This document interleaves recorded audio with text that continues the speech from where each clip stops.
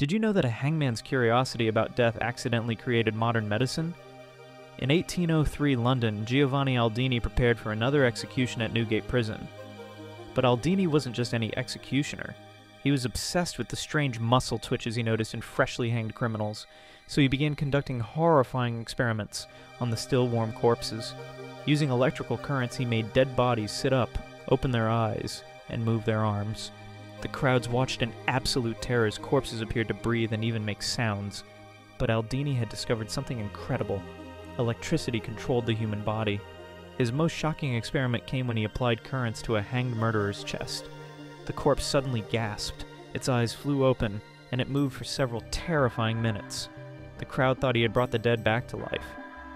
Though the body eventually went still, Aldini realized he had unlocked the electrical nature of life itself. His gruesome hangman experiments became the foundation for cardiac defibrillation and modern neuroscience. Death had taught him how to save lives,